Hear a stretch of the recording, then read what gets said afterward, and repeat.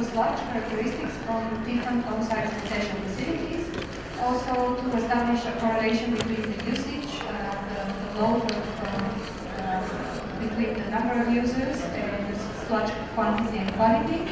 And also to provide useful data for improving the design, the sizing of pre-packing devices, the transportation and processing systems for the sludge, and the design of future on-site sanitation systems. That's the pre-packing program that has been followed. It's within Durban, the EPP municipality. So we did a study on a number of different types of on-site sanitation facilities, household VIP latrines which are dry or wet, urine diversion toilets, unimproved latrines, community pollution blocks, which are also VIPs and school VIP toilets. These are the regions around the EPP municipality, and we tried to select samples from different numbers of facilities, trying to keep low and high use respectively under or over 5 users per household. So, to start with the selection of the samples, we go through that it doesn't make sense just to go and collect random samples. So that's why we try to follow a sampling method that we developed, which it's not probably most of you know how a pit looks like, and the sludge is very heterogeneous, has different layers, also the different types of pits are having different designs. But however, we try to follow a similar way of sampling. So if you see there's the sludge, these are the different points where the sludge has been collected for the different types of on-site sanitation facilities. When we had the help of manual pit engineers, so they would take different layers of the sludge, and then we would select small samples which we would bring to the pollution research group laboratories, and we would analyze them for different properties. So this on the left is how we selected samples from dry VIPs. I'm going to pass quickly through the rest of the types of facilities. I'm not going to speak about the sampling. We have a workshop happening on Thursday. It's it's in room number 4. So please have a look at the program if you have more interest how we select samples, and we can give you a lot more details. So this is wet VAP. Just wanted to make sure that you understand what's the difference between wet and dry and how we classify it. We had questions before. So the wet one was full of liquid, and actually this was the sludge crust focused on the top there. So 1, 2, 3 were just the samples collected from the sludge. All the rest was liquid. We collected some samples for analysis too. Next, school toilet, again VAP, but obviously the usage was not this high, or particularly from that school we collected the samples from. So we had a shallower sludge level, so we couldn't select 8 samples. We collected an average 4 from each pit. This is urine diversion toilet. Again, we had double point fold system.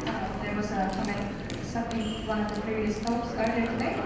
So the active valve is where the users use the pit for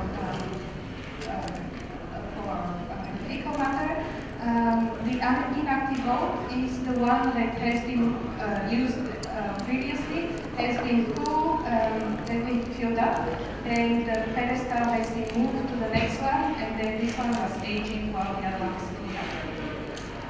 And we collected some samples from unimproved pit latrines.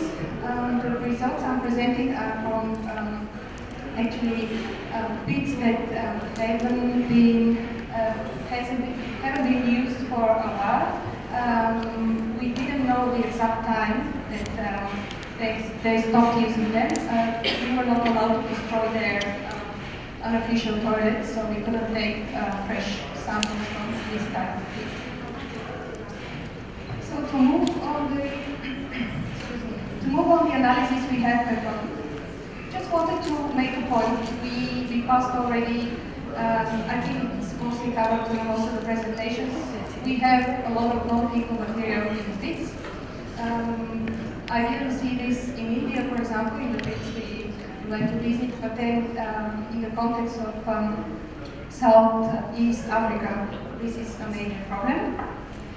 So that's why we wanted to understand what is the ratio between organic or fecal matter to the non-fecal matter.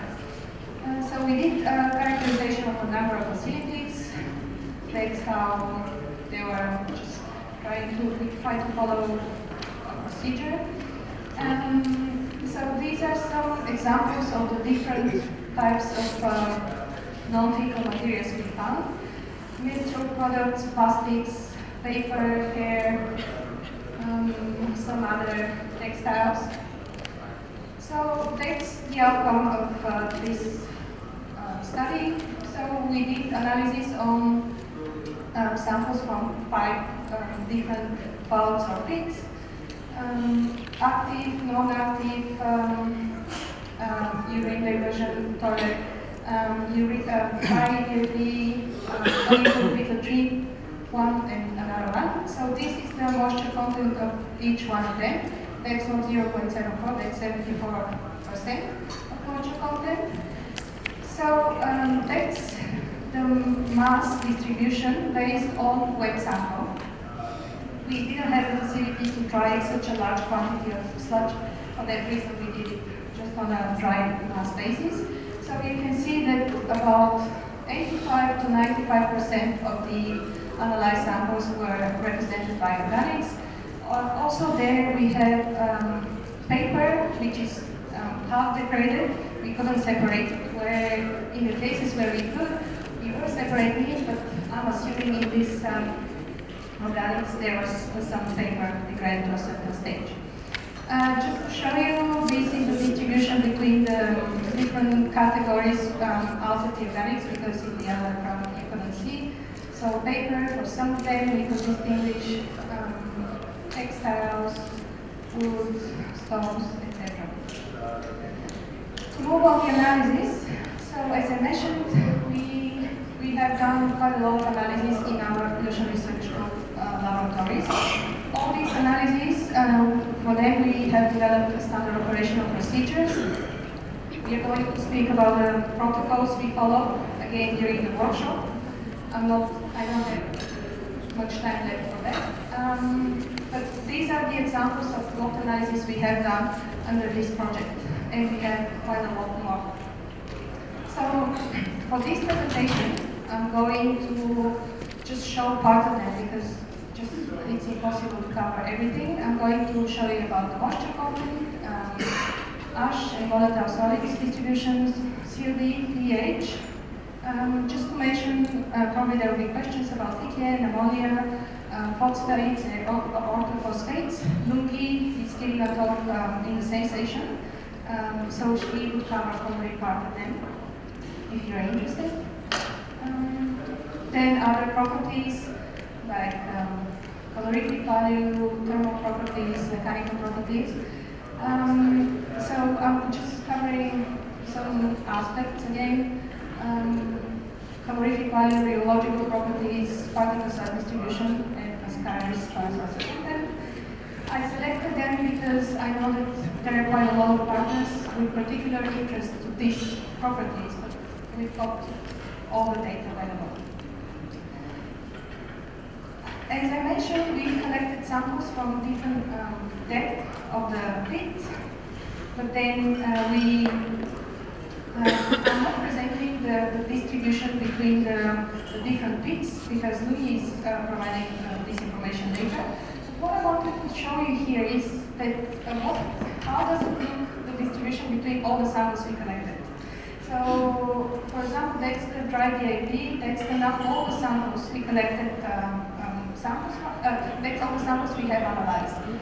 So these are the different facilities, dry, wet DIPs, community pollution blocks, urine diversion, toilets, school DIPs, and unimproved pits.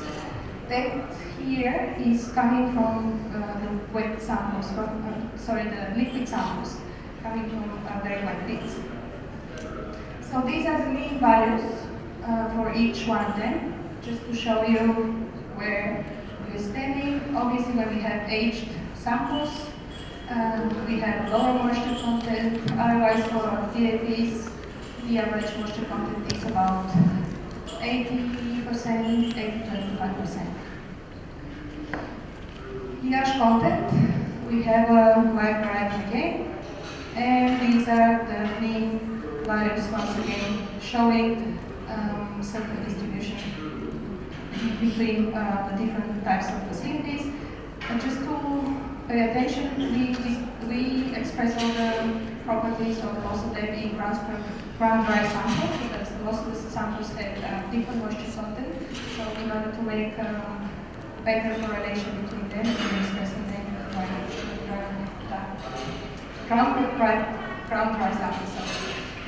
Total COD, again, we have different distribution depending on the age of the sample and depending on the layer the samples have been collected from. pH, calorific value, that's where the mean values lay. These are the rheological properties. We analyzed quite a few of them. Particle size distribution, that's the mean value per one and the same sample. That's using a Malvern particle size analyzer.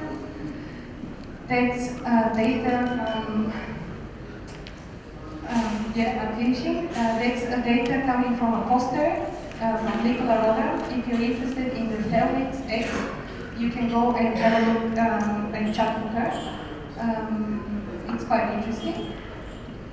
And the conclusions obviously summarize the different distribution between the properties and the average values we have found. Thank you.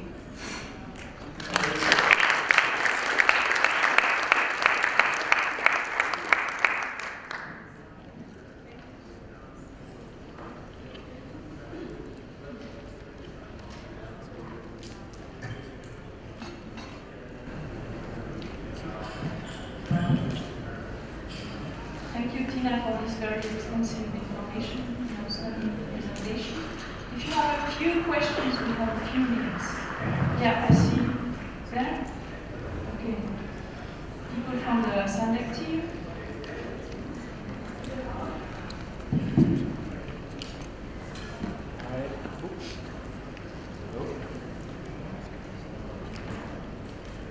Hello? Oh. Hello? Ah, it's going to speak. Warren Skoll from SuSanA. Thanks for the great presentation. I have a question regarding the country value results. Did you see a correlation between the calorific value and the degree of digestion, or because we had a previous study where we weren't, I mean, theoretically, the calorific value should reduce with the degree of digestion. Did you see any correlation or something? You're asking about reduction of certain properties with the age of the sludge layers. Yes, we saw a correlation. As I mentioned, Luby is presenting later in the same session. She's presenting the distribution between the different between the properties of the different layers. Yes, we have observed. Obviously, we have I don't know if you've noticed, but the last on the graph, the last color, the purple color, was representing samples which were quite aged. They were coming from unimproved pits, and they were showing much lower moisture content and lower COD value. We observed similar distribution for layers, for example, the bottom layers, but most of them in dry DAPs were having lower COD values than the upper the fresh layers. Okay, thank you. To continue, we just go directly to the next presentation. If we have still some time at the end, we go for more questions. So please, I would like to welcome here Maraita Lishtia Sari. She's from Indonesia. I hope I pronounced the name correctly. She's working for the WSP World Bank, and she will be presenting an assessment of on-site sanitation system and sludge accumulation rate to understand pit emptying in Indonesia. Thank you.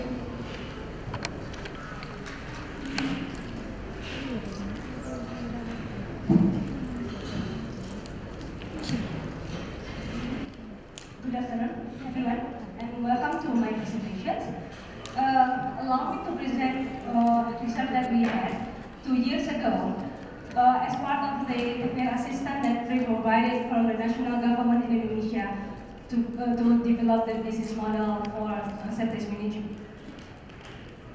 So I'm beginning my presentation with the fact that almost 70% of urban people in Indonesia are connected to on-site sanitation, with less served by the sewerage systems. And also, this emerging focus on the fecal sludge management are nowadays increased. And there are also several challenges in the on-site systems. And starting with the majority of the urban areas has a high population density to make it difficult to have 10-meter distance of their on-site sanitation from the well, and it provides high potential pollution in ground and surface water. Meanwhile, groundwater is the main sources of drinking water in urban areas. And why this study on on-site sanitations and sludge? As I mentioned earlier, the needs of the study arose from the observed low empty rates and the poor quality of on-site sanitation system during field visits undertaken from the urban septic technical assistance. Meanwhile, there is no available empirical data relevant on the site and climate condition in Indonesia. And national data is not covered the data on the availability, only covered on the availability of the on-site systems, not on the quality. So we initiate this study to identify the current condition on the on-site sanitations and to improve the understanding on the factors that influence the accumulation, identify typical rates of accumulations and frequency of emptying in Indonesia. This study was taken to the 6 cities in Indonesia, includes 190 households to understand the demography, toilets and water use, and prevent emptying. And 207 on-site systems on physical assessment to determine types, quality of constructions, and also to measure the contents. We also investigate some of the treatment plants, which are mostly poor conditions due to low sludge inflow, and many of them are oversized. So what's the result? What's down there? So from the survey, we found that what we believe that this is a septic tank, it's not a septic tank. We call it as mostly considered as a pit tank. Why? Because we found that most of the systems have an unsealed base that rely on the leaching of the liquid to the ground, which is concerned to the many less than 10 meters to wells. We also found that 22% has an outlet to drain or to river, and 15% discharge to a soak pit. And other interesting finding is that many systems have difficulty to empty, with most systems have no access lead or manhole, and 22% located under the house, which is related with the poor understanding and understanding of the community on the safe on-site sanitations. That they think that the great systems is the big one with that never been empty. And also apart from the house estate, there was no standard location on where should be the toilets and also the on-site sanitation should be located. 20% of the household in the system found it inside the house due to the expansion of the house and also directly under the toilet. Makes it difficult to access. So about this sludge accumulation as a result. Sludge accumulation rate is calculated based on the thickness of the sludge, internal area of the tank, number of the people served by the tank or household occupancy, and the year since last emptied or age of the tank. We found that there was a wide variation rate, with the annual sludge per person accumulation typically ranging from 10 to 30 liters per person year, which is within the range but on the low end of previous international findings. This is as expected with previous studies, finding lower rate in wet pits and those without rubbish, different with the earlier presentations. Few systems with short accumulation time had very high sludge value, which have influenced the mean value. There are some influencing variables, such as years of accumulation and discharge value. The sludge accumulation rate was mostly affected by the duration of accumulation in the tank and the frequency of empty. The picture shows that accumulation rates are peak in the first 6 months after emptying and a reduction with years of accumulations. Previous studies also found that a peak rate in the first year accumulation of 2 to 3 times average. We also found that the average accumulation rate for the first 6 months is 48 liters per person year and reduced to a constant average of 90 liters per person year for greater than 3 years storage, and furtherly reducing to 60 liters per year per person for very long storage. Never empty system has a lower sludge accumulation rate at 14 liters per person year compared with regularly emptied system at 41 liters per person year. The other reasons we found for the low accumulation rates include the system with the outlet parts, which indicate that some solids are discharging into the drain or the river and more likely to never be empty. And very small system with less than 0.575 meter cubics also have a low accumulation rate and typically have an outlet drain or river. The system assessed were installed in challenging environments such as hydropower, and some having no sludge accumulation after 2 years may be too small to store the initial fixed sludge rate, which we are looking for further analysis. We also found the frequency of the emptying that were asked to the homeowners since the government don't have the record on that. Although the study has a preferred to system that will empty to enable sludge measurement, still we found that almost 60% of the system have never been emptied for 15 years operations. However, after the system is emptied once, next emptying is required after only 2 years.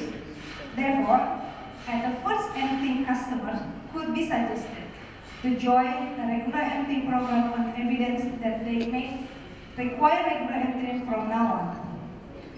We also found that regular emptying system has a very little sludge and mostly liquid. It is possible that soil calculations has become plugged and no longer able to infiltrate the liquid. The survey also asks the reason of the homeowners of asking the service of the emptying. Almost the system was emptying due to the toilet not flushing.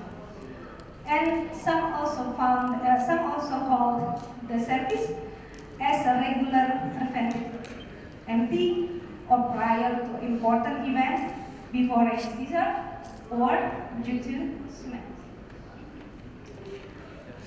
And this is my last slide. So after we all having those data and information, what will we do next? And this will be the most important thing. The summary of the study, we found that most of the on-site systems are not and instead a single leach pit.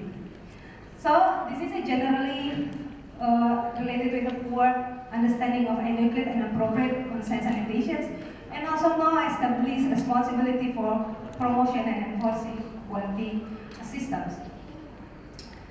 And related with the rate of sludge accumulation, it is recommended to use the rate of approximately 25 liters per person year, since it is reflected the site and climate conditions to Indonesian context to avoid oversized plant. And by knowing that most pits are never empty, treatment plants should not be sized, assuming that 100% of population is empty. Otherwise, low flow causes operational issues. Again, the government should consider a good promotional campaign for improved septic tank and need to empty them. And actually, we also have another result of related with this one. We found that there are willingness to improve from the community on improving their on-site sanitation, and also the willingness to pay from them to improve their on-site sanitation. However, this willingness to pay is not as high, so cannot bear all the costs that need to improve the on-site sanitation. Therefore, a subsidy may be needed, or a financial mechanism also may be required. And by having the evidence on the system, fecal waste flow and containment are better understood and can be put to fecal waste flow diagram. And this evidence could be the basis for input for advocacy to the decision makers to increase the awareness on how is the critical condition of the environmental sanitations. And the last thing that we recommend is not related with, not all of the cities has the same conditions. Therefore, detailed data analysis of each city are needed. Thank you.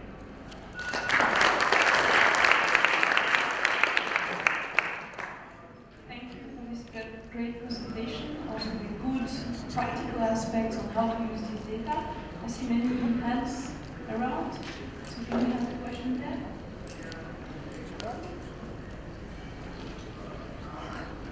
Hi, thanks.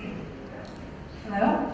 Thank you, that was a very interesting presentation and very useful. That's Linda Strade from SuSanA. I just had a quick question on one of your first or second slides. You said there's 150 sludge treatment plants. And I was wondering if you could explain for us exactly what a sludge treatment plant is. Is that fecal sludge treatment, wastewater treatment sludge? Yes. There at the very bottom, over 150 sludge treatment plants.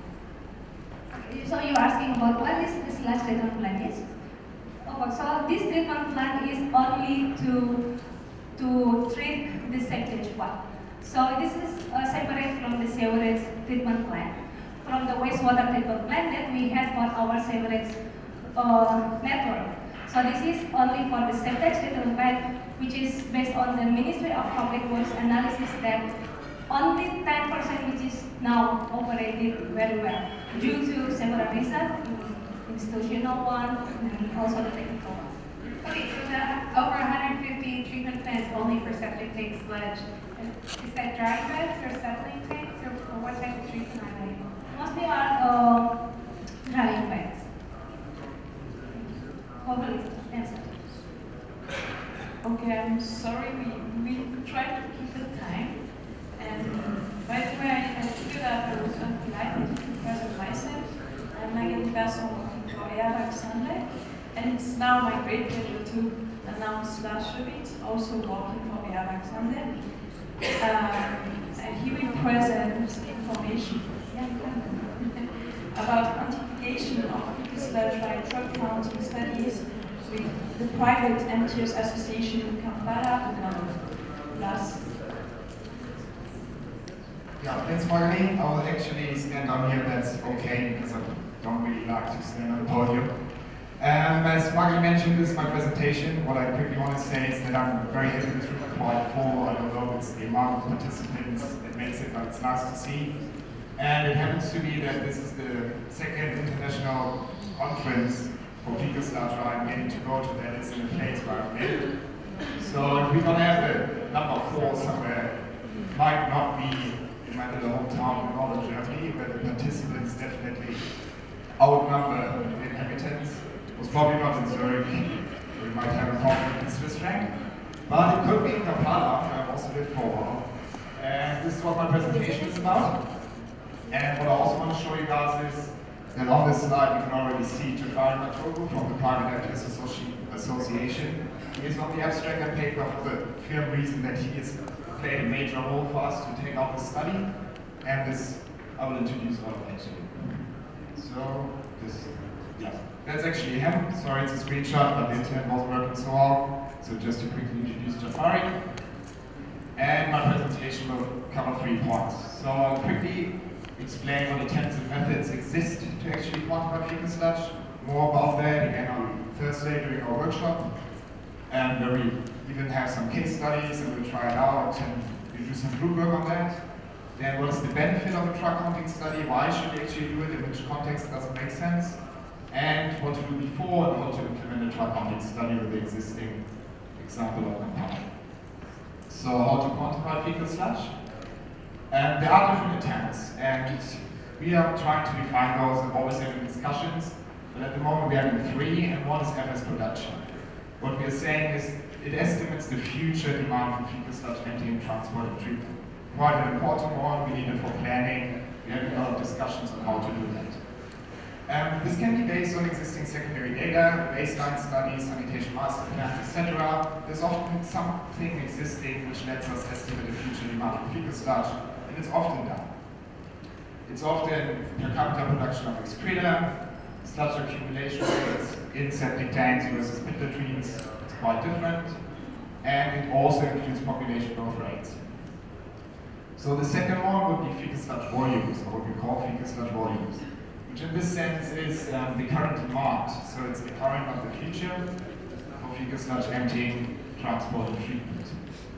This is a very resource-intensive one. This actually means you are going to do baseline studies. You're going to the city and you're going to do all this work that other people have done for fecal sludge production. And what this includes is like figuring out what are the specific desludging intervals of the people that are living in the city. Often they desludge different times. We can find like ranges from 2 to 10 years. All of that influences the current demand. What's the use of the system? What type of water enters the system? Is it a dry pit, etc.? People showering in the pit? Not in the pit, but in the construction. Then the construction of the system itself. How is it constructed? How big it is? Does it have any buffers inside the septic tank? Sometimes it doesn't. Well, it's not a septic tank then, really, but that is important. The age of the system, the number of users per system, we find to be very important, obviously. And also physical properties, like what's the soil permeability and all of this stuff. So now number 3, and this is what I want to talk about, is fecal sludge collection. And this specifically estimates the current amount of fecal sludge that is collected. So we're not talking about demand or anything, but this is what is collected. And this definitely, so the study requires less resource-intensive collection, but it's again primary data. What it needs is an existing local discharge location, where we have this very special case of Kampala, where it's very unique that we have a discharge location where apparently all fecal sludge is delivered to. It needs a cooperation with service providers, which I just introduced to you. That's also a bit of work. You need to like get to know these people, you need to make them agree on you. You know, often it's like a bit informal, not formalized businesses, etc. So it might be a bit difficult to actually do that. And then you can perform the truck counting study. So just in quick summary, those are those 3 attempts. I'm going to talk about them a bit more on Thursday, just to keep in mind this is what I'm talking about. So why a truck counting study? So a truck counting study can be performed.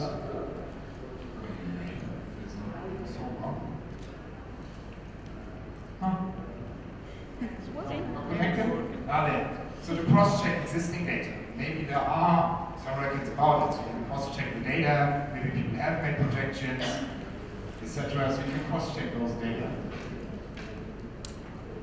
To gain knowledge about how much fecal sludge is currently collected, which I've already said. And now we're trying to figure this out. I hope this doesn't go down for my time. Cool. And and to gain an understanding about fecal sludge origins. What I mean with this is like, is it coming from households, is it coming from public toilets, is it coming from institutions, etc., which often we don't really know. By collecting each and every truck, you gain that knowledge.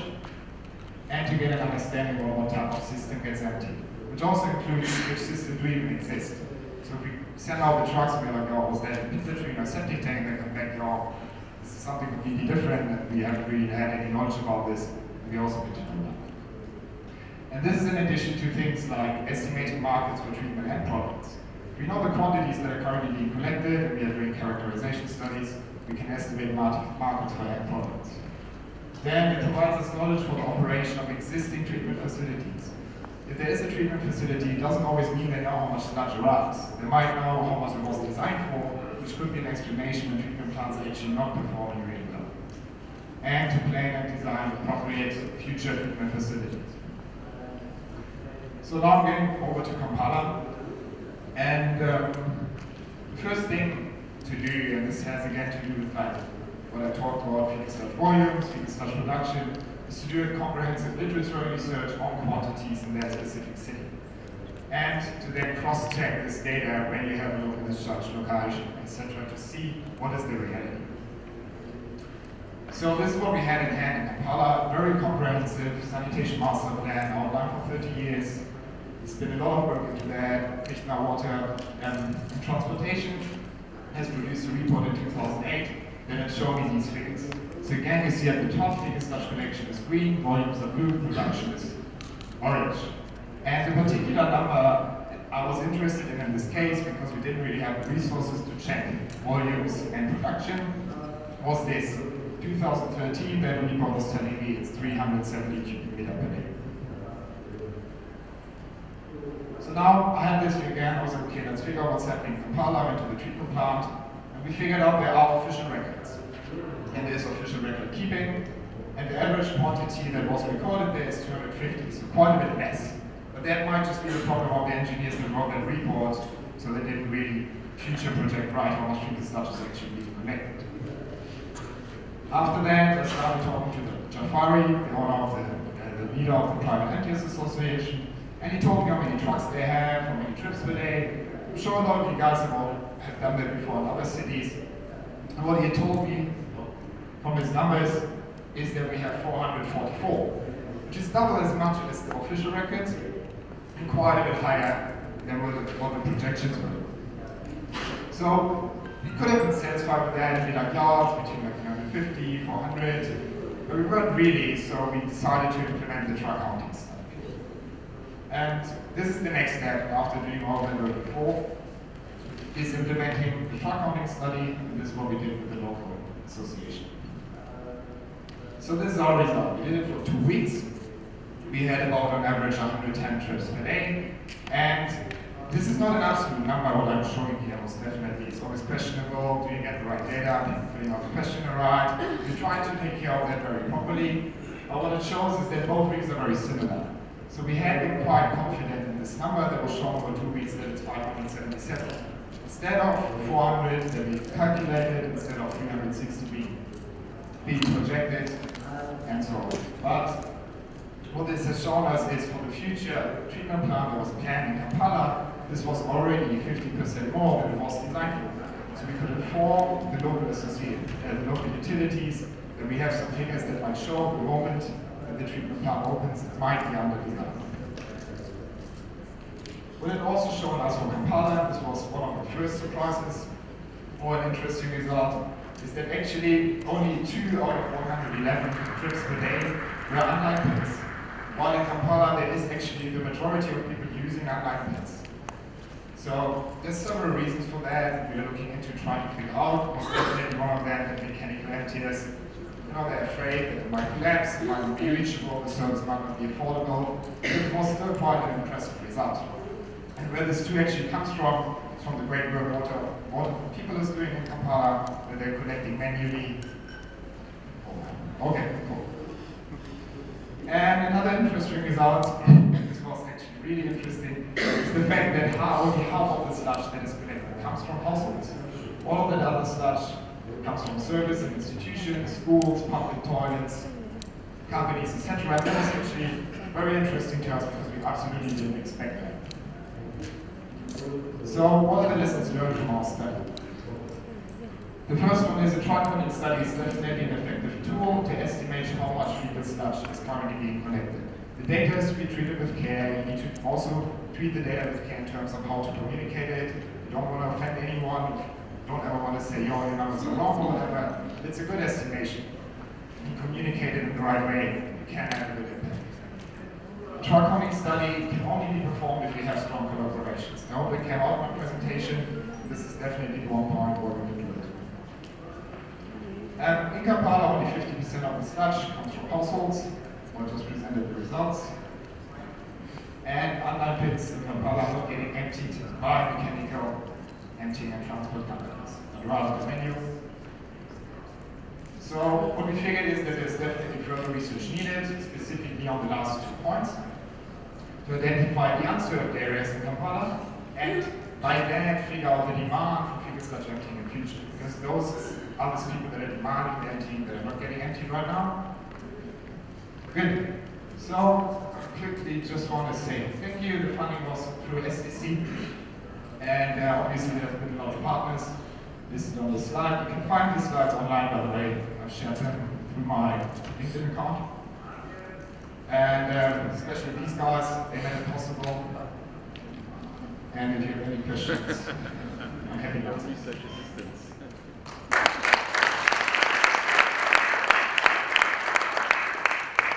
This is when Linda called me. Anyone have a question?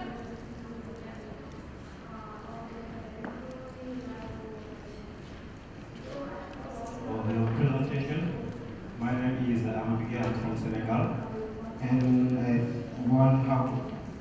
just one question. In your conclusion, you say for the counting tax is a good tool to quantify fecal sludge, but also we cannot see the comparison what you do with, for example, FS production method and FS volume. Maybe if you compare this, maybe you can see where is the gap we can have to use FS production method or the FS volume method. But in our study, you cannot see this comparison for to have this fine comparison. So I think I got your question right. Was that I didn't present on the production and volume methodologies, but rather the collection, and it's related to the first lesson learned. So this was particularly about the quantification study we have done through truck counting. And we're working on developing methods to also do the others more cost effective, because none of us can perform these big studies, this is consulting. So we're working on methodologies for that. We're actually implementing that together with characterization studies. So this is not only quantification, characterization, but this was particularly presenting the fecal sludge collected in Kampala. This is why I focus on it.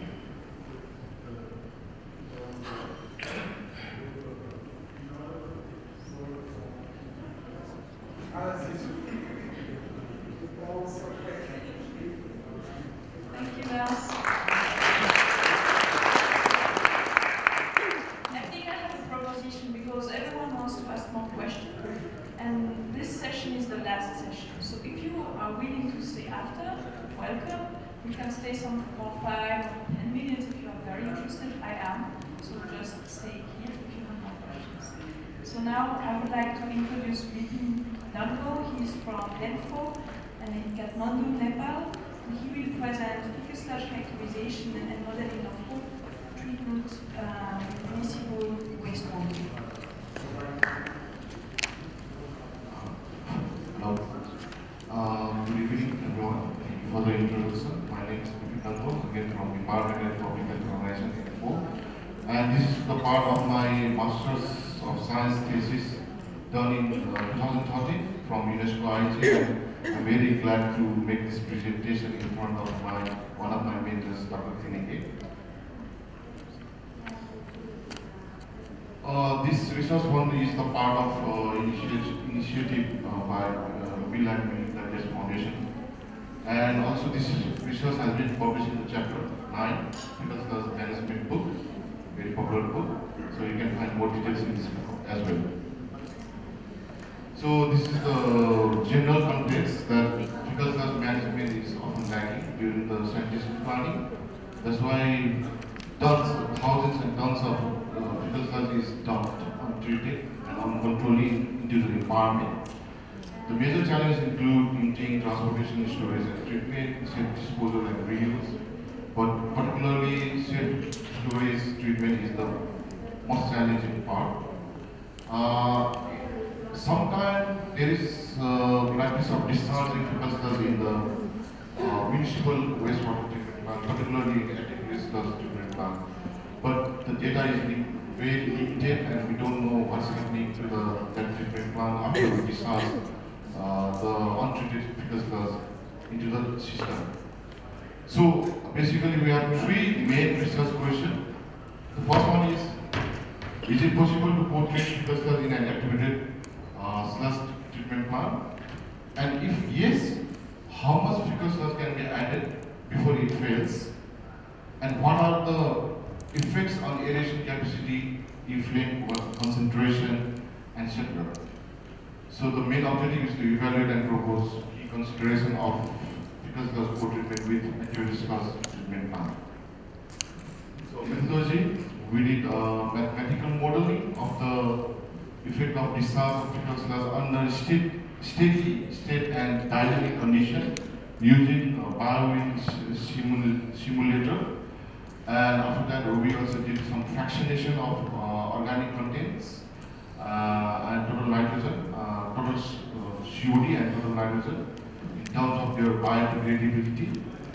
And biodegradability of fecal sludge highly depends upon how long it has been stored in the containment. That's why we put like fresh fecal sludge versus digested fecal sludge. Fresh is more from both public toilets and bucket latrines, and digested is more from septic tanks and pit tanks. So this is the methodology, fractionation, and digested and fresh fecal sludge, different volume of fecal sludge combined with wastewater. We have a model of conventional activated sludge plant. And then we combined, we did modeling of combined discharge of wastewater with fecal sludge in the activated sludge system using biowind simulator and two conditions, two simulations, steady state simulation and dynamic for digested and fresh fecal sludge. And at the end, we did the data analysis, measure finding and recommendation were made. So, based on our literature review, we found that there are two types of sludge, fresh and digested fecal sludge, and we further categorize it into high strength, medium strength, and low strength based on total COD concentration and total nitrogen concentration. So fractionation, biodegradable COD fraction in fresh fecal sludge is around 84%. Whereas biodegradable COD fraction for digested fecal sludge is relatively low compared to fresh fecal sludge, is 43%.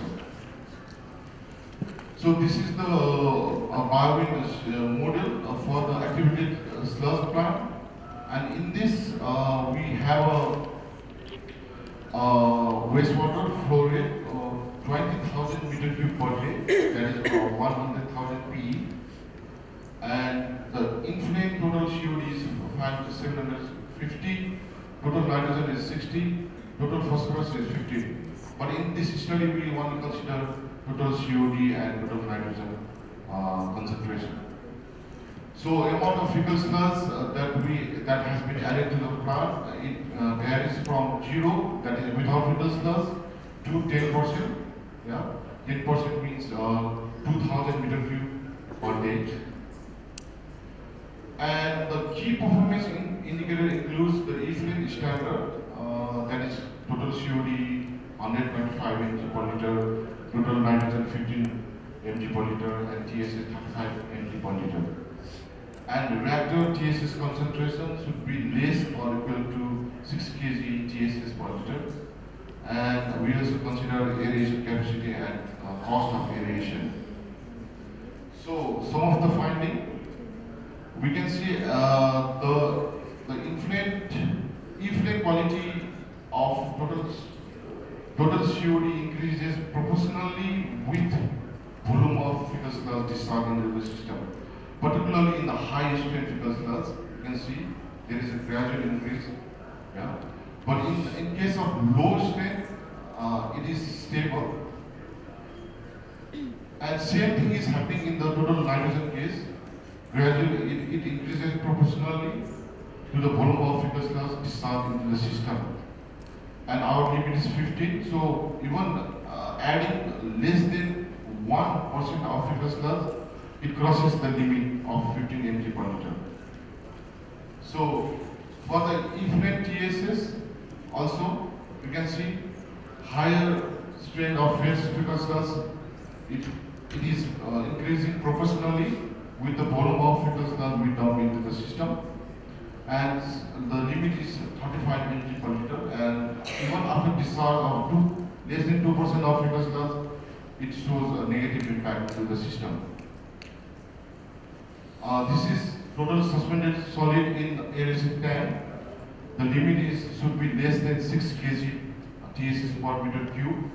And after the discharge of less than 1% of fecal sludge, particularly high strength fecal sludge, it shows the TSS is more than 6 kg per TSS per meter cube. So this is the conclusion of the steady state simulation. So according to this study, so if we want to dump, for example, low strength digested sludge, then we can have 150 trucks per day if the truck volume is 5 meter cube. And if it is fresh fecal sludge with high strength, only 5 trucks per day can be dumped into the system. And in this graph, we can obviously see that as the volume of fecal sludge is increased, the aeration requirement also increase significantly. For example, in this case, high strength fresh fecal sludge, it is up to like 300% requirement. So it obviously aeration is related to cost, because in activated sludge plant, aeration is the main component in the biological reactor. So if we calculate the cost, and if we are using high aeration efficiency, then there is an increase of cost by 25% if the fecal sludge is high strength and fresh fecal sludge. In case of high strength digested fecal sludge, the increase in cost per year is 13%. And we also did dynamic simulation, and we took the average discharge of fecal sludge 127.1, which is 0.668%. And this modeling shows that high strength digested fecal sludge, every time, this is the limit for the COD, 125 mg per liter.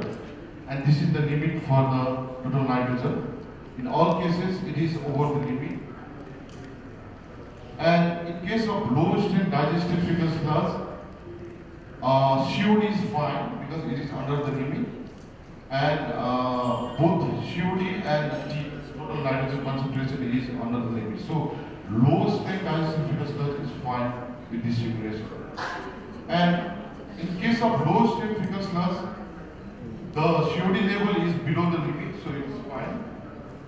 However, the total nitrogen concentration is above the limit, so total nitrogen cannot be removed. So we did several attempts to improve the effluent quality, because we did modeling by discharging of fecal sludge during the night, because during the night the volume of wastewater is low, and we also combined discharge of fecal sludge and inflamed wastewater by constructing, by following equalization tank and discharge in lower volume of fecal sludge in the plant, but there is no significant improvement or changes into the system. So conclusion is, if the fresh fecal sludge is there and it is high strength fresh fecal sludge, only 1 truck per day can be loaded into the system. So general conclusion, there is a high increase in influent COD, total matters and TSS, but low state fecal sludge has lower impact. There is obvious increase in aeration requirement and increase in total suspended solid in aeration time. No significant improvement has been improved. If we discharge fecal sludge in the night or by adding flow equalization tank. So we can conclude that with dumping the fecal sludge into the activities sludge treatment plant is not a feasible approach.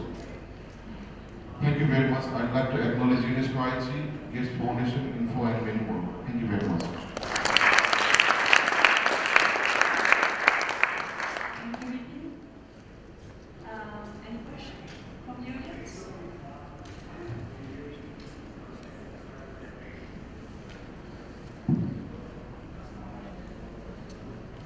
Sorry. Hello? It's cutting in and out. Okay. I just want to know. You can hear. Hello? Yeah. Sorry about that. I just want to know, because it's a section on fecal sludge properties, a little bit more about how you determine the fecal sludge properties for the different type of sludge and what type of impact that has for other applications in addition to co-treatment with wastewater. Thank you for the question, Nina. For the fecal sludge property, we did one literature review.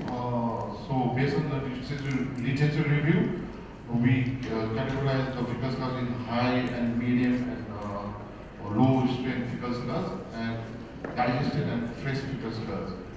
So as I told before, the digested fecal sludge is more from the septic tank and pit latrines, whereas fresh fecal sludge is from public latrines, which have been emptied like one few weeks or few days ago, and bucket latrine. And one interesting that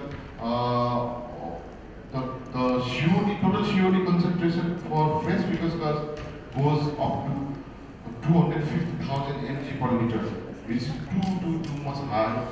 And I cross-checked with the literature, and I found the one literature shows that this fecal sludge is from bucket battery, which may be used for the emergency situation.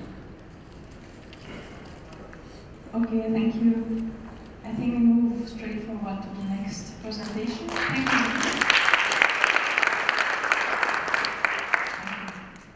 So now it's my pleasure to introduce Lungi Zuma. She is also working at the KwaZulu-Natal University in Durban, South Africa, and she will present a combination of two projects in eThekwini, characteristics of fecal sludge from VIP latrines and urine diversion toilets.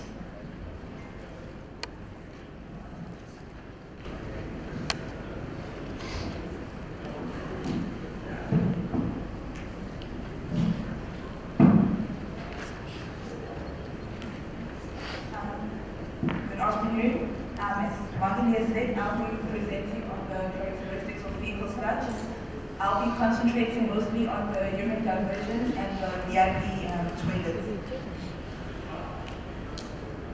So according to the survey conducted by the Water and Sanitation Department in the eThekwini municipality, there's 21% of the population who are using on-site sanitation facilities. This includes 35,000 VIPs and about 81,000 urine diversion toilets. So once these facilities fill up, they need to be emptied, and the sludge needs to be handled responsibly, either treated or disposed. The municipality offers a free emptying service via manual emptying to the household. For the VIPs, it is once every 5 years, and for the urine diversion toilets, it will be once every 2 years. So the bigger project objectives was to obtain estimates of the fecal sludge characteristics from the different on-site sanitation facilities. These could be used for the design of mechanical pit emptying devices, the treatment of the fecal sludge, and also for the design of future toilet facilities. Another part of my study was to investigate the fecal sludge characteristics at the different depths and the different sections of each of the facilities that were empty. This is similar to the slide that Tina showed. I'll be looking at the dry VIP, which we emptied in different sections. The front section, which is under the pedestal, and the back section. We also looked at the wet VIP and the urine diversion toilet, which was emptied. Samples from the active vault that was being used, and samples from the inactive vault, which was currently under decomposition.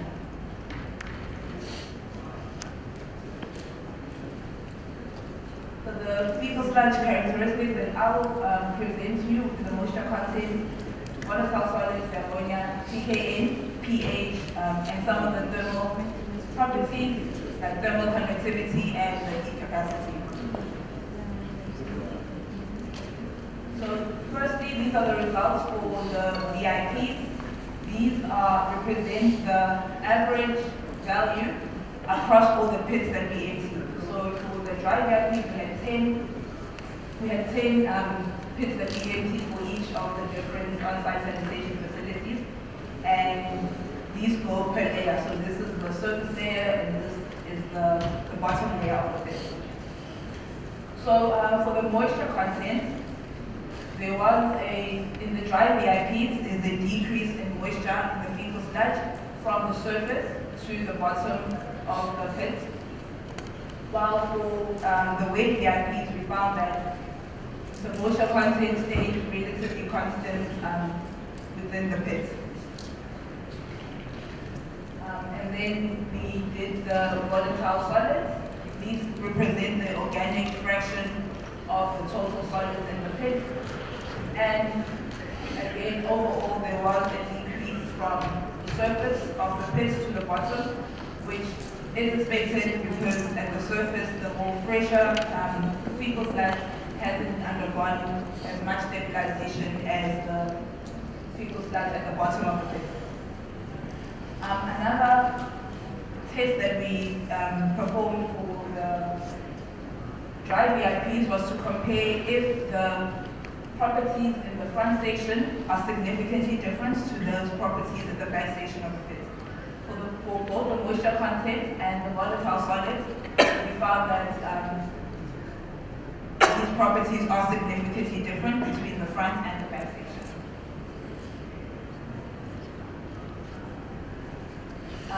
Moving on to the ammonia content. For the wet VIPs, we found to have the least ammonia content as compared to the dry VIPs, but again, there was also a decrease in the properties between the surface and the bottom of the pit. For the dry VIPs, we found that there was no significant difference between the front section and the back section. Similarly, for the TKN, the back section of the dry VIPs was found to have similar TKN content with that of the wet VIPs.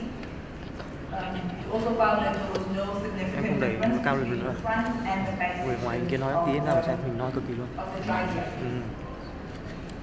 Then moving on to the thermal properties, first we have on the left the thermal conductivity. This didn't change very significantly between the different types of facilities and also within the facility from the top to the bottom of the pit. In fact, the average range was between 0.52 and 0.56 watts per meter Kelvin. And the heat capacity, we found that there wasn't a significant difference between the front and the back section of the dry VIPs, and also it ranged from 2,300 to about 2,800 kilojoules per kilogram Kelvin. So moving on to the results for the urine diversion toilets, these are presented in the different layers. These are the different vaults that we sampled and the layers. First, with the moisture content, I compared the moisture content found in the vaults with that of feces, which is dotted line at 0.74 grams per gram weight mass.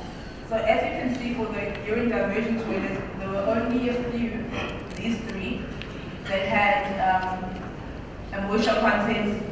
They had all the sludge in the pit in the vault, and a moisture content less than that of the feces. Again, I looked also at the ammonia content of the same urine diversion toilet, because the ammonia is introduced into the fecal sludge via the urine components of the excreta. So for the same urine diversion 5, 6, and 7, we found that this fecal sludge had no ammonia in it. When I looked at the pH of the fecal sludge in the urine diversion toilet, again, the pH of those three had a lower pH, which is consistent with the pH of feces. So from all of these conclusions, you could see that out of the 10 urine diversion toilets that we sampled, only the 3 were acting accordingly, where the urine and the feces were diverted at source. So what happened then is that we compared those properties, the different properties of those urine diversion toilets that were actually operating accordingly. But from what we saw between the surface and the bottom is that for some of the vaults, like in UD6, all the properties decreased from the surface to the bottom of the vault, while for UD7, all the properties increased from the surface to the bottom of the vault. So because we had only 3 urine diversion toilets in the study that were operating accordingly, we couldn't make clear conclusions as to how the sludge actually changes between the top and the bottom of the pit. But also another thing to note is that the characteristics of the fecal sludge in the urine diversion toilet are much lower than that of that found in the ventilated pit. So, in conclusion, with regards to the sampling of the dry VIP, for most of the properties, it was found that there was no significant difference between the front and the back section of the pit. So, so that is,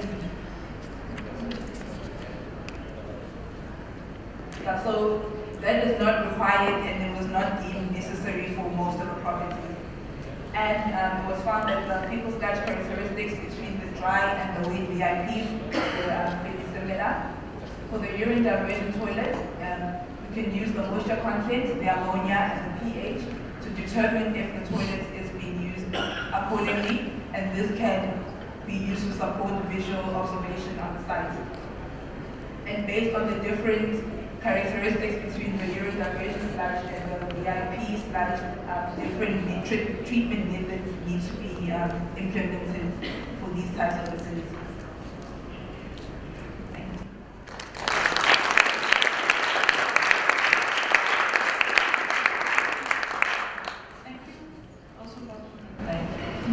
And I see we have a question here. Thank you. My name is Sludge. I'm presenting this Faecal. My question is related to the sampling method. Can you explain more about the slide number 2 or 3? The sampling? The sampling method. And did you mix those simple before or after sampling? For this part of the project, the samples were not mixed. So for the dry VIPs, we sampled in the sections, so we divided the pits the front station and the back station, and it's a different things. So the sampling occurred during a manual emptying program. So all the sludge in the pit was being taken out. So we measure the different bits while they're taking out the sludge and take samples at predetermined locations. But more will be explained at the workshop. Excuse me? Quantity? Oh, we use manual samples, so we're using like small like shovels and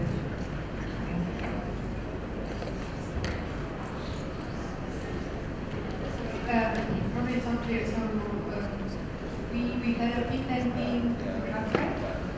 They do manual pin damping, so they were helping the project. So while they're pin damping, we would specify which depth we would like to select some. We just have time for one more question. Any question? No? So I think it was very clear. Thank you.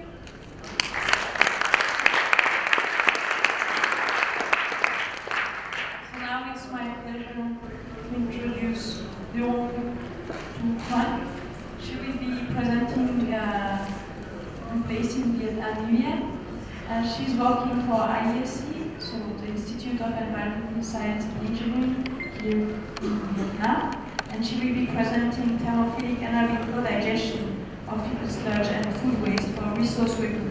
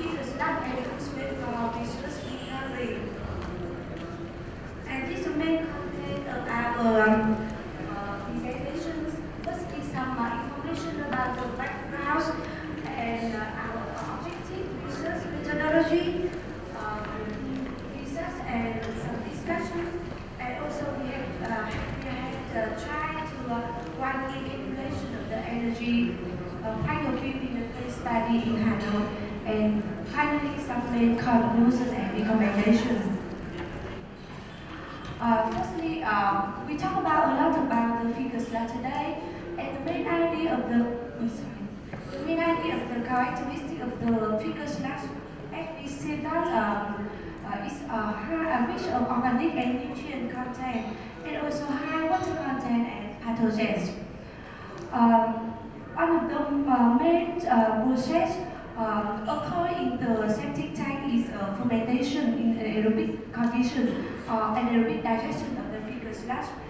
It has a number of the objectives of the septic tank's process because of low operation cost, less biomass production, and if we apply for the high temperature, it can have the efficiencies pathogen direct. However, so anaerobic digestion of separatory fecal sludge deal with numerous difficulties, namely because of the low ratio of carbon to nitrogen, leading to the low methane yields from the septic tank sludge or anaerobic digestion of fecal sludge. Also, the high concentrations of ammonia and ammonium in the septic tank sludge can have the toxicities for the methanogens, and also last but not least is the process require long adaptation time. So we have to find the solutions to the process, and what we have firstly think about to find the core substrate of the for the anaerobic digestion of the fecal sludge, and one of the ideal candidates for the core substrate is food waste. Food waste mainly we harvest from the restaurant and the market. Consists of rice, meat, vegetable, noodles, soy, and other things. And this table shows the main characteristic of the food waste compared to the figure sludge in our laboratory result. As we can see that the main idea is the food waste have the high concentrations of carbonate content or organic content compared to the figure sludge, while lower total nutrients. And 90% of the DS content of the food waste is volatile. So this waste. So we try to combinations of the two substrates in the anaerobic digestion.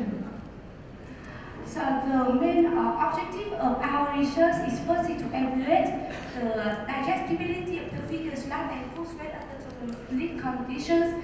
Secondly, to optimize the process, and finally, we try to estimate the potential energy recovered from the process in a specific case, which we apply the calculations in the one district in Vietnam. So our research methodologies, this the figures show the stream of the scheme of the pilot scale. The food waste has been almost been blended and wound mixture which get the figure sludge and pumped into the anaerobic digestion.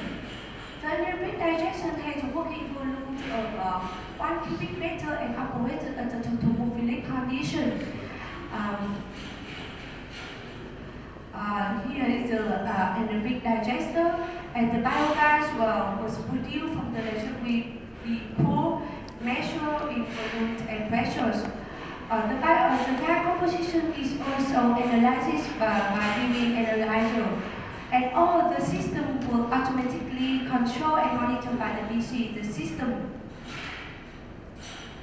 And this slide shows the main characteristic of the feeding material, the figure sludge and the food waste. And the mixture we apply with the ratio of the figure sludge and food waste is 1 to 1 in volume. And in the batch mode of the pilot experience, we start with the VS content is around 30 kilogram per liter, up to cubic meter. And our results, this picture shows the accumulated volume of biogas and methane produced from the digester within 70 days of operation time. And the below figure shows the concentrations of COD and VSH of the digested sludge over the time. As you can see that the COD and the VS decrease over the time due to the fact that the organic content will convert to the biogas or maybe the methane. And we had we was expected that the actual volume of biogas were nearly similar to the theoretical ones, and we have the remarkable removal efficiencies in terms of COD and VAS in the batch mode. And this figure shows the impact of the pH of the sludge in the digester to the methane productions. And we can see that in the first 2 weeks, the pH is lower than 4 to 5, so we have no methane in the biogas. But when we adjust by sodium bicarbonate and sodium carbonate to the pH around 6 to 7, we have the good and stable percentage of the methane in the biogas. And this figure shows the gas composition produced in the digester. And we can see that we have very low oxygen concentrations, so the anaerobic conditions were assured. There is reflections between the percentage of methane and CO2 from the in the gas biogas through the horizontal line. It means that we have the correlations between the methane using hydrogen and methane using the acetate. And next is about we try to look inside the nutrient element in the digester, and we saw that over the time the cells when we have the stable percentage of methane biogas, when we have the ratio of COD to total nitrogen is about 50 to 70, and the COD to the phosphate is around 20. So it would be the suitable balance nutrients for the digester. And secondly is we run the pilot model in the continuous mode. We try with the different mixing ratio with the figure slide and food waste is 9 to 1 in volume. Well, the strategy is increasing the hydric loading rate and organic loading rate in the digester. And this table shows the main characteristic of the mixture. And this feature shows the biogas production rate from the reactor with different space, with different organic loading rate over the time.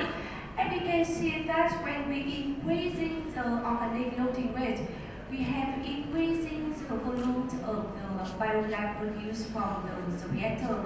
However, the percentage of the methane is decreasing, and we couldn't surpass with the organic loading rate of 2 kg of COD per cubic meter per day. And finally, for the continuous mode, we show the characteristic of the digester sludge. And we can see from the table the heavy edge of the digester sludge after the hydric retention time of fire will conform with the guidelines and also the heavy metal for the Vietnamese standard. So this digester sludge is quite good for the soil enrichment. Finally, we try to apply our research results for in the case study. We calculate in the Lambian district in Hanoi, and this figure just shows the current sanitation system in Lambian district. And we can see that most of the septic tank sludge we don't stimulate spontaneously illegal discharge to the dumping side of the dish. A small or very small part go to the composting. So this feature just show our idea about the integrated waste streams in the complex of septic tank sludge, also the wastewater and the organic part in the solid waste go to the complex, and all the sludge and sewage can go to the thermophilic anaerobic digester or produce biogas. Okay, we just need to come to a conclusion. Yes. I'm sorry.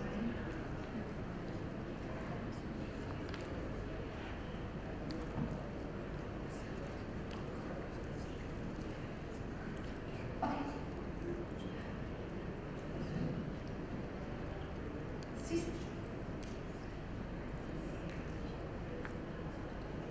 Okay, just here. And this is the final result of our conclusion. When we have put into the different waste stream, the sludge in the wastewater treatment plant, the food waste and fecal sludge, co-digesters into the thermophilic anaerobic digestion.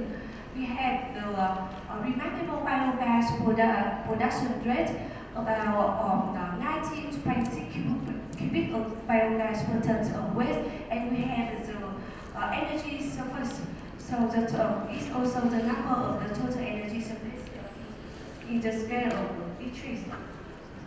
So to go to the conclusions, we just want to say that the fecal sludge and the food waste could be the ideal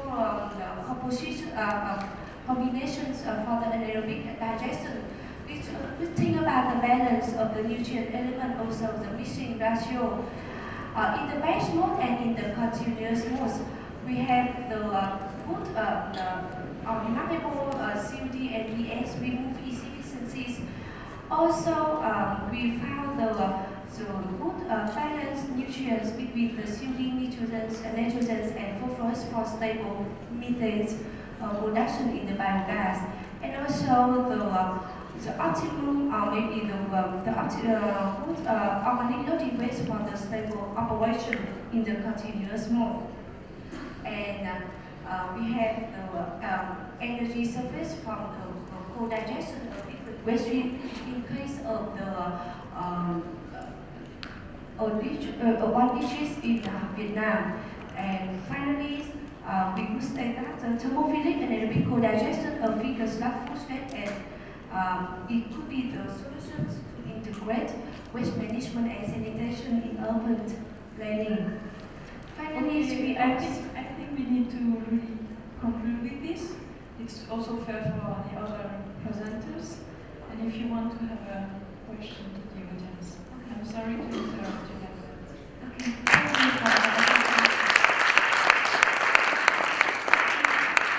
Thank you for the presentation. Is there any question in the audience? Yeah.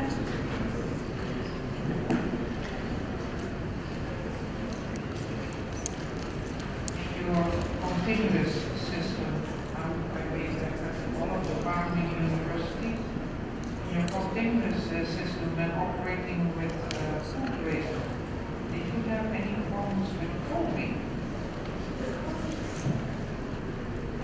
Do you mean the function of the anaerobic digester? Yeah, sometimes you can get was gas production, you can get a lot of foam, and you cannot see through your reactor. But you usually notice that the gas pipe starts to get clogged. Did you notice that? I know correct with. Do you mean how about the foam? The foam in the digester, and what is its effect to the gas production? Actually, our anaerobic digester have the proper and well mixture inside the reactor. So we don't have the problem with the font. So the mixture will well mixed by the proper in the digester, and we take the sample with the different levels, so we will see the forming because it's well mixed in the reactor. Okay, thank you for the question. I would like, and thank you again for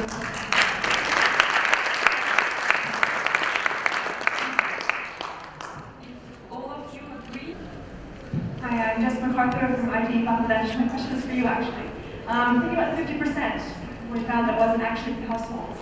I wonder if you could talk about why you think that is and possibilities around pricing, perhaps, that might influence that. Yeah, thanks for the question.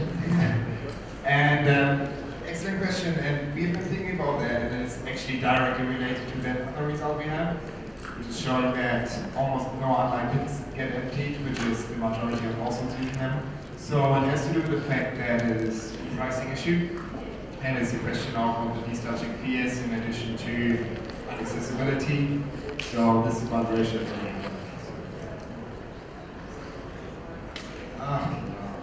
Yeah, one very important point about Kampala. Thanks for reminding me of that. So one very special point about Kampala is actually the fact that the daytime population is almost double the size of the nighttime population.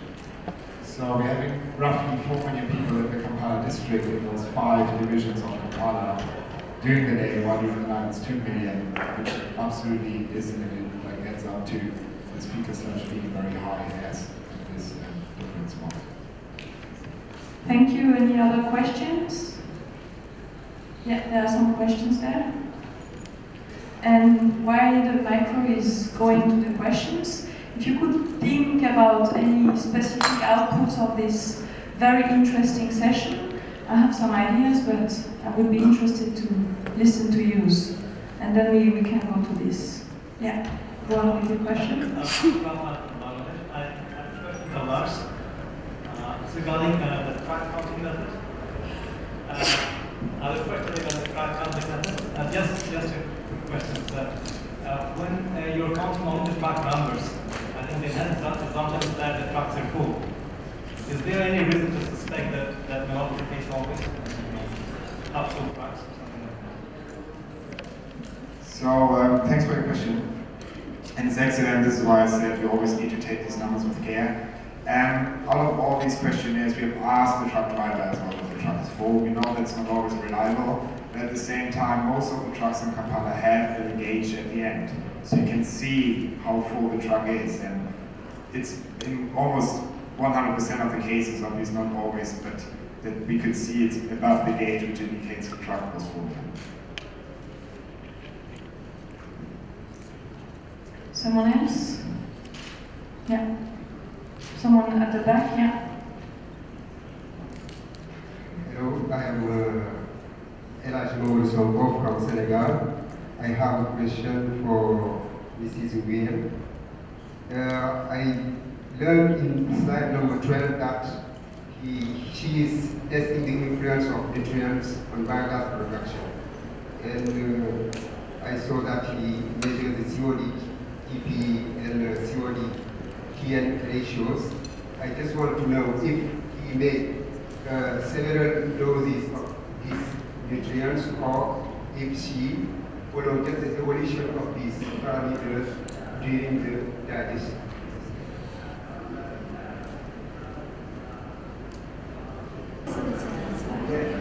I want to know if you measure the ratio of COD and activities and the ratio of COD and during the process of digestion or doing some doses of these two parameters. Actually, we measure the COD concentrations of COD, concentrations of total nitrogen, and the concentration of total glucose in the digestive sludge, and we calculate the ratio between the COD and the total nitrogen and the COD to the glucose. So if I understood well the question is, was this controlled or was this monitored? And I think, as I understood, it was monitored. It was So we cannot say that the influence of nutrients in biogas production is one. So you would like to know what's the effluence after digestion? No, the effect on biogas production. Okay. So do you have any information about the impact of nutrient on the biogas? The feature which we saw is that when we have the stable high percentage of the methane, so we see that which is the ratio of the COD to nitrogen and is the COD to the phosphorus during the stable period. So we don't monitor it, we just see how the data is. Okay. I think we have more questions from the back.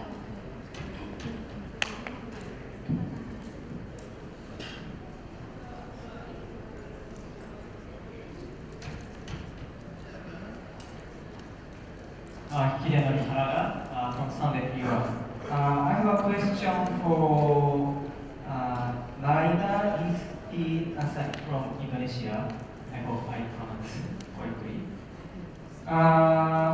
Thank you for your very wonderful presentation about the accumulation of sludge. Actually, I have similar survey in Hanoi.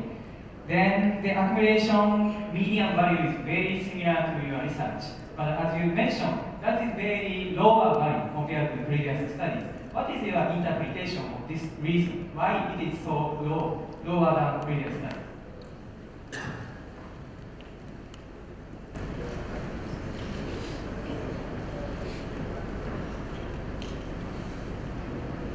Thank you for the question. There are several reasons for that. First, about the the climate condition that we had in Indonesia, the temperature that we had compared with the previous, the international study is quite high. That's the first thing. And the second one, regarding the content of the sludge itself, which is, we found that it is less dry, which is only the sludge, the liquid without no sludge. Although some of the place we found the menstruational product, but not as much as we found from the other international studies. What about the structure of septic tanks? Do you think about the difference of the structure, design of septic tanks? We found that most of the design of our on-site sanitation is a single pit. So because of that, not variation on the design, we don't think that there's a correlation with that. Okay, with that I would like to thank you for the questions. And the next hand I would like to be hired to tell us about what's the important output or takeaway message you would take from this session. Any volunteer?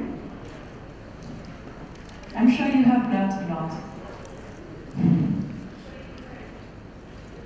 So I would like to summarize some points. Is that of course we have a big difference, and also when we talk about fecal sludge we need to be very cautious what we talk about, because fecal sludge is actually very different if you take a dry VIP, and even if you take different VIPs depending how they are operated. But if you take not a VIP, urine diversion toilet or a septic tank, this is an important difference you need to take into account when designing. That's the side of characteristics. But then you know what is in your sludge. You also need to know how much sludge you have of each type of different characteristics. So that's an important point to take home, I think. But any of you is welcome to complement. Yeah, I see one hand, courageous hand. So what do you say we learn a lot about this presentation?